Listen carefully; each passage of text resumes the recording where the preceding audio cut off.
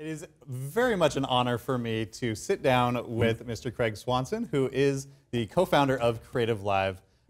This is very much honestly, it's a personal honor. Craig has been an inspiration to me since I met him about 1.5 years ago.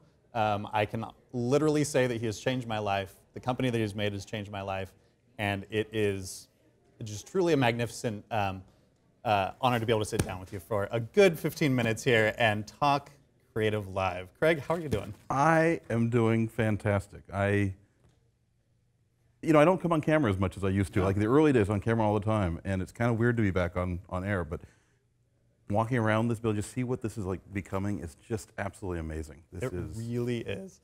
I mean, I know like 1.5 years ago when I started, we were in one-room studio with a little loft space for office, but I know that even that was growth from the the humble beginnings of creativeLIVE. You want to talk a little bit about those early days? So when creativeLIVE, the first broadcast that is now creativeLIVE was with a $25 Plantronic headset and a $40 webcam. So we started with really basic roots, and then just grew and grew entirely from the audience. Basically, the audience that supported us early on made this all possible. And so yesterday, there was all this energy here in San Francisco. Everybody is putting everything together. I mean, there are so many moving pieces in order to make this stuff work. And it reminded me a lot of the first big workshop we did at creativeLIVE, which was Vincent LaFerrari. Yes. And I'm trying to think when that was. That was 2010.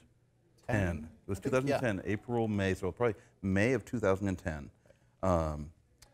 And that was the first time we ever did a multi-camera shoot at creativeLIVE. So up to that point, everything had been one camera, software instructor teaching, and then Vincent LaFerrari, Pulitzer Prize winner, came in to teach basically a workshop on filmmaking. And the only way that workshop worked is because Vincent LaFerrari was our first instructor, because there were so many moving pieces. We had so much gear showing up. We went live on Friday. We started putting it all together on Wednesday. So Wednesday we got all the gear, and creativeLIVE is huge now. I mean, so we're about 75 people now. Yeah. At the time, there were 3 people. There were basically 3 full-time staff members. Yep.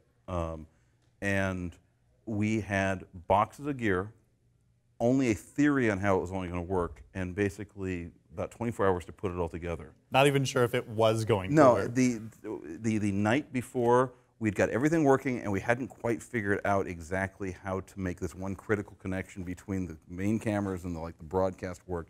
Everything was coming down to last minute, and then I think that workshop. I mean, that workshop is what made creativeLIVE today basically possible.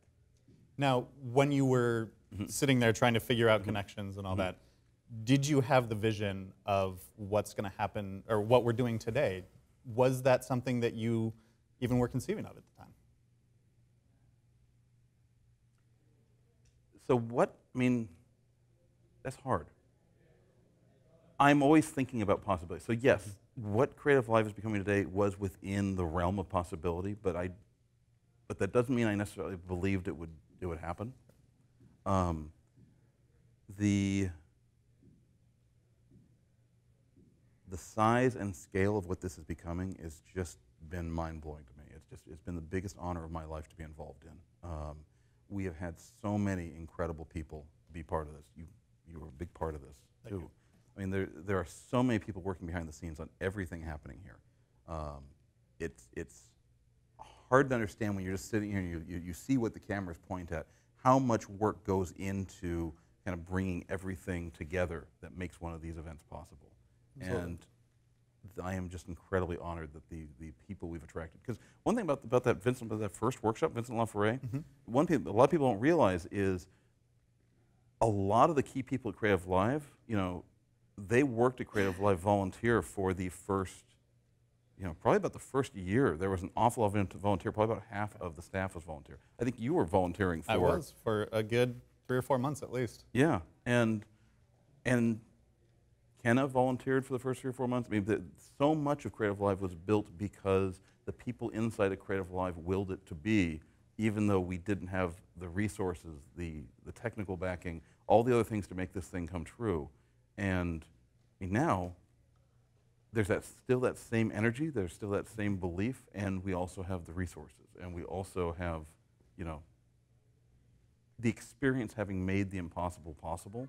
And that's one of the most amazing things that I've been able to watch is just, you know, I'll be sitting, early days I was behind the scenes, and then now on stage, I have no idea how some of the things happen, even as we're in the middle of making them happen. But I think the people that you've attracted is absolutely key to the success of what we've done here.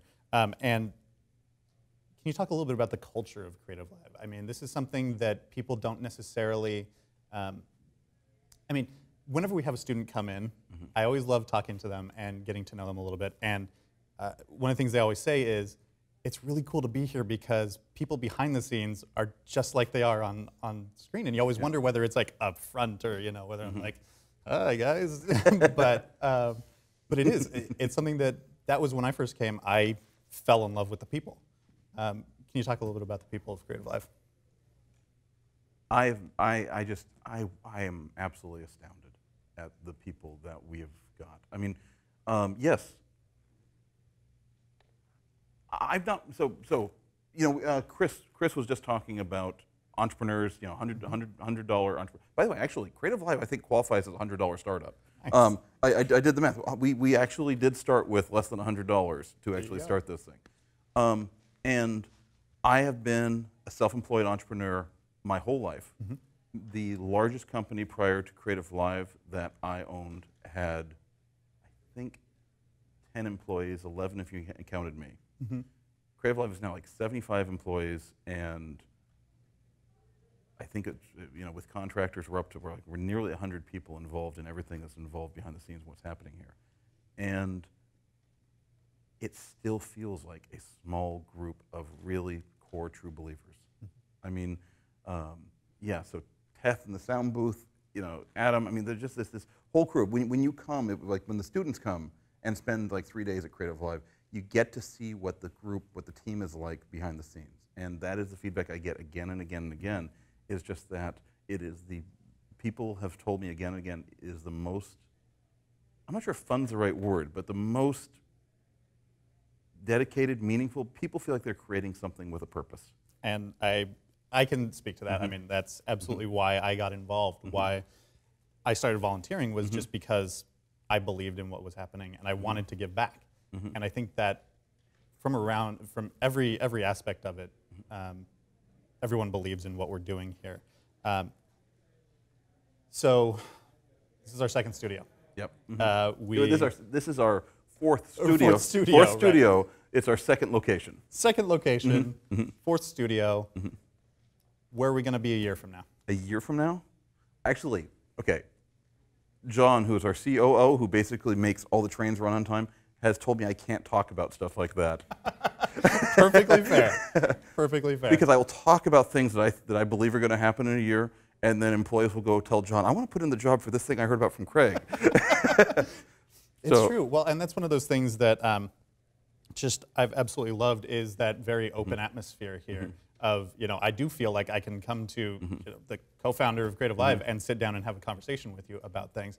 Is that something that you consciously created, or is that just part of who you are? I don't know how to be someone else. I cannot create without people. So one of the things I think is different about creativeLIVE is a lot of learning institutions, a lot of small companies are built around the founders, it being a voice for the founders. And creativeLIVE is different. creativeLIVE is a platform that is designed to make available the best people that we can bring in, and that doesn't, and you don't see me on stage. You don't see Chase on stage on a regular basis. You know, this is a place to bring in other people to share the best that they can give to as large of an audience. This was never intended to be what creativeLIVE is all about providing an opportunity for people out there in the world to take the next step. creativeLIVE, for me, exists to take the next step for everybody. And everybody's next step is different. Some people's next steps seems so small to someone else, but to them, that next step can be as small as just daring to dream that they want something better in their life. Just the act of even just wanting to get paid for something that is a creative passion, just to create it and to share it. There are so many little steps that people need to take in order to be able to make themselves available to take the big steps. And for me, that's what CreativeLIVE is about. Is every opportunity that we are doing something, someone is moving forward with something in their life. We were talking with potential chat hosts. So one of the things we do is we do some internal kind of training with the team, kind of, because there's a lot of new team members coming in. We have to figure out how to communicate what CreativeLIVE is and how it works. And we were talking with new incoming host roles, and I was talking about where I see CreativeLIVE in the future, and where's CreativeLIVE going to be like 10 years from now.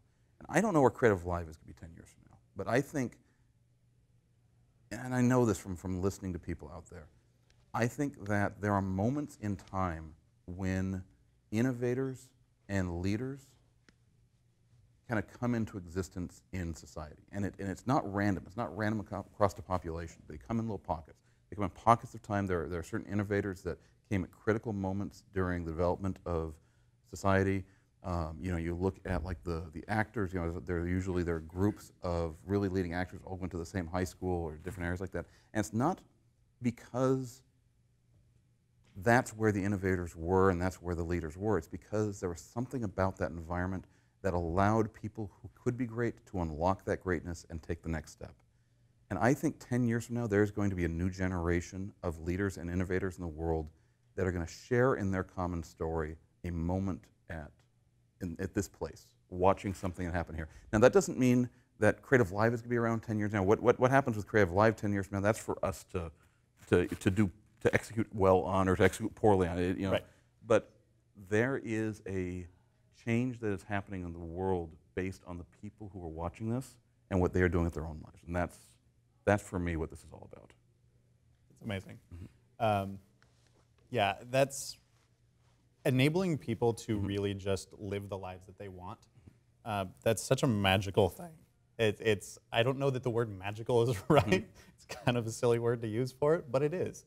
Like I said, I can look at myself a year and a half, 2 years ago, and what I was doing versus the way that I am now, and it is a complete 180 because of the way that, because of your personal belief that we can be in charge of our lives and that we can make that happen. And that's something that I'm very thankful for. There are many people out there who watch CreativeLIVE, who have been a part of this, the community.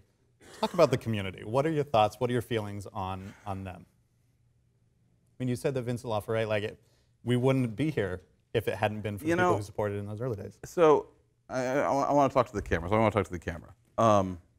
And I don't know what I'm supposed to, this is kind of awkward. You'd think I'd know how this works because I'm supposedly around CreativeLIVE all the time. Nothing that we have done would be possible without the support of everybody out there, that especially was supporting us in the early days, because it is the audience, the community that supported us early on that makes everything we're doing possible. And for me, I am absolutely living my dream. I mean, I feel so incredibly fortunate every time I come to work. And we are able to attract really great instructors. We're able to attract some of the best staff in the world doing this. And none of that's possible without the audience, without you guys that are out there supporting us, tuning in, talking back, arguing, sometimes poking us when you don't like what you're seeing. You are the people that make CreativeLIVE exist, and I never forget that for a moment. And it's really easy for me not to remember because when we started, like I said, it was a $25 microphone, and nobody had any reason to pay any attention to us all. And the only reason people paid attention to us is because the numbers of the audience became significant enough, and people spoke on our behalf strongly enough that other people started to listen. So, especially for those of you who have been watching, for over 3 years or sometimes longer back, thank you.